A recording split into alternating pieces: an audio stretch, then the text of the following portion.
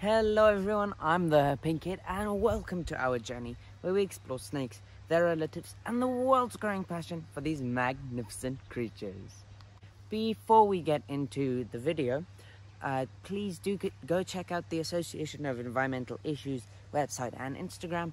Also, please do go check out my Instagram. All of those will be linked down below if you are interested in checking them out.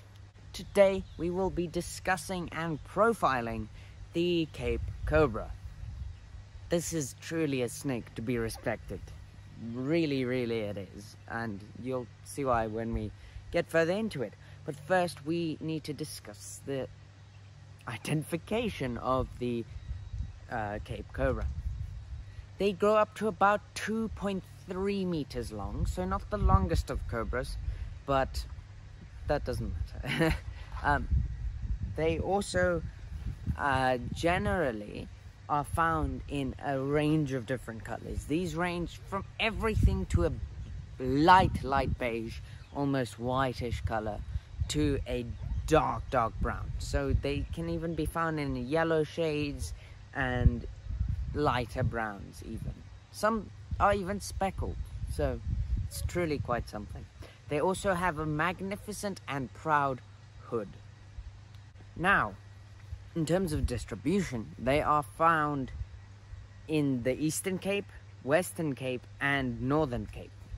As the name would suggest, Cape Cobra, they're found in most of the capes, just not, so they are also found in the Free State and Namibia and Botswana. Then, lastly, they're found in the Northwest Province. So, quite ubiquitous generally, but yeah.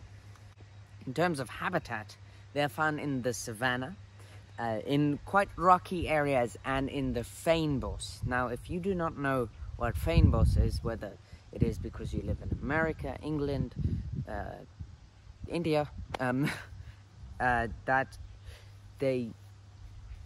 they're found in the fynbos, which means it's actually a very shrubbish area. They have all types of shrubs. They have our plant, I guess, the South African national plant, if you could call it that, the king protea, and other succulent plants such as that. They are generally very drought resistant, the plants in the fynbos, and reliant on fire to sow their seeds. So if there's not a fire every year, sometimes there is a small shortage of seed. In terms of what they eat diets.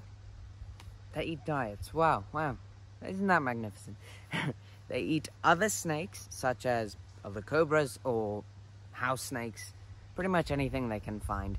They eat lizards, frogs, rodents, birds, even if they can get their mouths around them.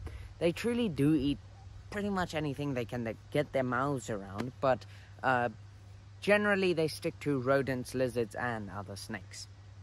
They are active during the day. In other words, they are diurnal. You can tell this because they have round pupils. If you do need explained which pupil means what, all of my other videos, all of my other snake profiling videos, I do explain it.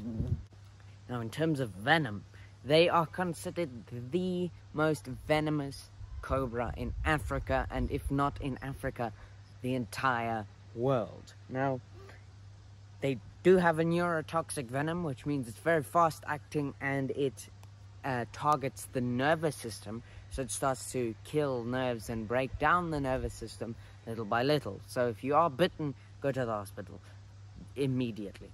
They are extremely dangerous. As I said, one of the most venomous cobras in the world. So yeah, hit that like button if you enjoyed, and consider subscribing for more snake and animal content every Monday and Friday, and I will see you next time.